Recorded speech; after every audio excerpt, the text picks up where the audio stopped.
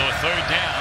We'll call it third down and 8. Hoover hit as he throws. Is that a fumble? It's a fumble, and it is ruled down at the 1-yard line inside the 1. Started to think it might have been a third defensive touchdown of this game. Elijah Roberts stripped it loose. Jahfari Harvey picked it up.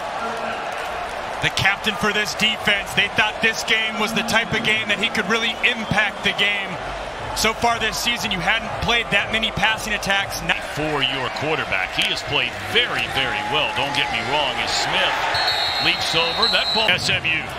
This is going to go down as a Brashard Smith, but man, Elijah Roberts, that sack fumble deep